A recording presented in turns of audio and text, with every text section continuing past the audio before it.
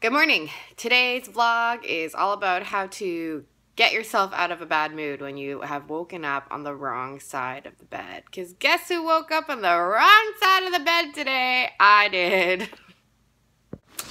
So I woke up on the wrong side of the bed this morning for no reason. I got to sleep in. My husband was kind enough to give me a nice long sleep in because we had a bit of a late night. So there's really no reason for me to be in a bad mood. And this is the thing about feelings. Feelings come and go. So we can't really trust them per se as the absolute truth. We should listen to our feelings. You know, so for example, I'm in a bad mood today. It might mean I need a little bit more self-care today. So I need to have a nice quiet cup of coffee, or I need to take a nice long bath, for example. So we should listen to our feelings, but we shouldn't allow our feelings to kind of rule us. So I'm going to try to get out of my own way in my bad mood. And the first thing I'm going to do is coffee. Coffee. However, I can't even see my coffee. Okay, I can see my coffee maker, but my coffee maker is surrounded by all this crap. So I'm going to clean up first. For me, I really like to clean up. Like I just... okay, no, do I really like to clean up? I don't know, but I love the result of having a clean house. So I'm actually going to take a few minutes right now and clean the house and then have a cup of coffee. I like to have this room clean when I can. So I'm going to do a fast and furious tidy. Here's the before. Dun, dun, dun, dun, dun. And here is the after, complete with a little baby and my husband. My husband makes the room look prettier. Okay, so now that the house is cleaner and I can actually see my coffee maker properly, it's time for some coffee and some food. Food and coffee always raise my mood elevator.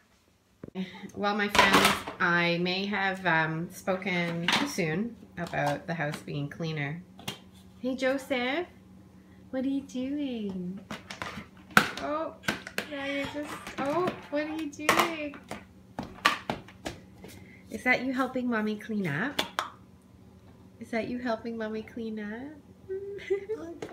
What do toddlers think about in their head? Okay, time for Mommy to clean up again. Oh, cool. Honestly, there is no more glorious sound to me than this sound.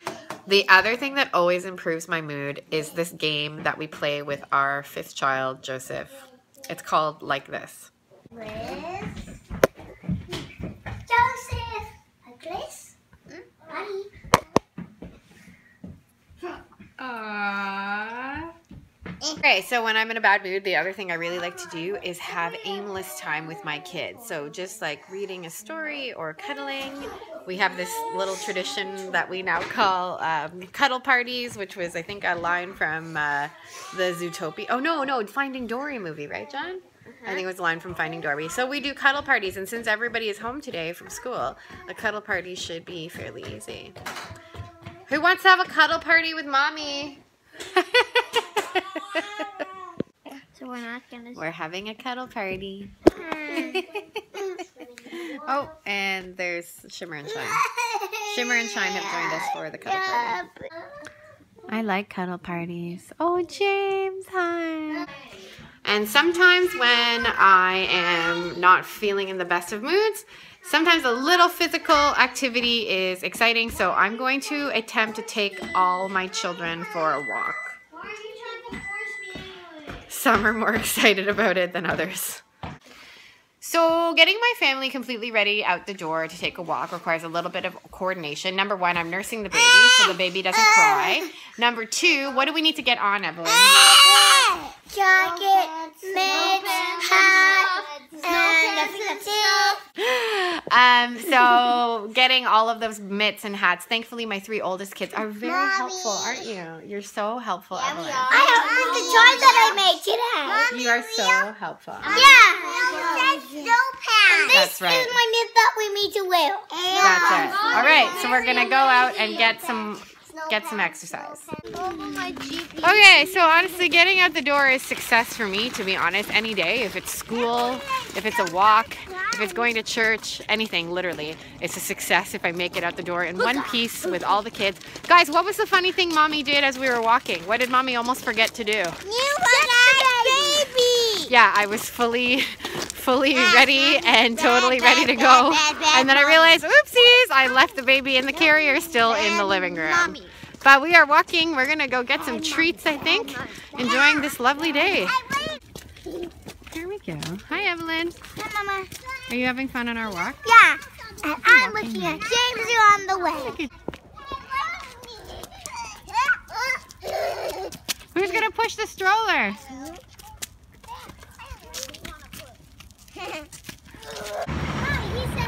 Oh, nice. Okay, so it's a lovely day for a walk. Can you guys not pull the stroller like that? These are our treats. Yum. Evelyn, what do you think of our treats? Yum, yum, yum, yum, yum. Okay, egg tart, delicious. Should we get a few egg tarts? What do you think? I see that.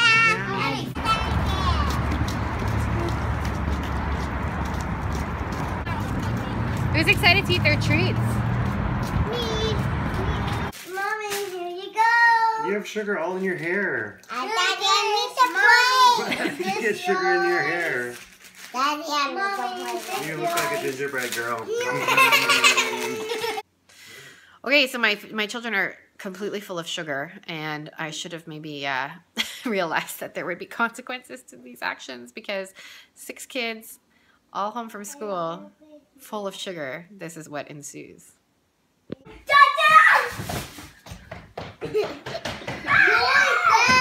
So another strategy that I like to employ when I am down in the dumps and my mood elevator is way low is to do something in my Strength Finder strength. So I'm a little bit obsessed with Strength Finder because I think it's a great tool. It's a personality assessment tool, and basically out of 34 predetermined traits, it ranks you on your top 5 by taking an online quiz. And I love Strength Finder. I think it's a great thing if you are trying to you know, get into a new career, or if you want to stay in your zone of genius, so to speak. So, you know, you want to get better at using your time wisely, wasting less time. You know, I'm sure you can think of tasks where you don't understand why it's so hard for you to do, for example. Well, it's probably because it's not in your strength. So Strength Finder is a really interesting, illuminative tool, and I really love it. So I try to do something in my top 5 Strength Finder strengths. So one of those top strengths is strategic. So I'm going to go and try to do something strategic. I'm currently writing a book, as I shared about in a previous video. And so I think I'm going to take some time right now and brainstorm and strategize some things that I need to still sort out for my book. All right, so it's the end of the day. I'm happy to report that my mood elevator is way up. Excuse you, Joseph.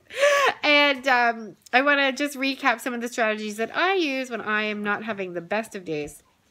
So the first thing I want to say is that your feelings we should listen to, but we shouldn't necessarily believe them. I woke up today feeling like it was the worst day ever, and it turned out to be a great day. If I had listened to that feeling, I probably would have been really cranky and down in the dumps. If I believed that feeling, I probably would have been really cranky and down in the dumps all day. But I did listen to it, and then I practiced a little bit of self-care. So that brings me to the next point, which is coffee. For me, coffee solves a lot of problems. So coffee is always a good strategy for me, and making sure I eat something.